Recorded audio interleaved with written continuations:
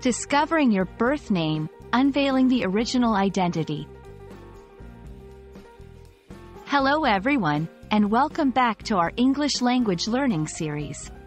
Today, we're going to dive into an interesting phrase that you might have come across: birth name. Let's unpack what it means and how it's used in everyday language. A birth name is the name given to a person at the time of their birth. This includes their first name, middle name, if they have one, and their family name.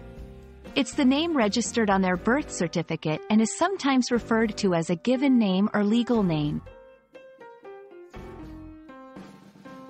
People might use their birth name throughout their life. However, there are instances where an individual may change their name, such as during marriage, adoption, or as part of a personal choice. When this happens, the term birth name distinguishes their original name from their new one. Knowing a person's birth name can be important for legal, genealogical, or historical reasons. It's a key part of one's identity and can be necessary for official documents or for understanding one's family history.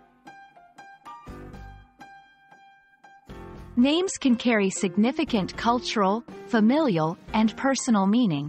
In many cultures, the choice of a birth name can reflect family traditions, honor ancestors, or convey particular blessings and hopes for the child. We hope this video has shed light on the concept of a birth name and its place in language and society. Remember, everyone's name has a story and understanding that can be a wonderful part of learning a language.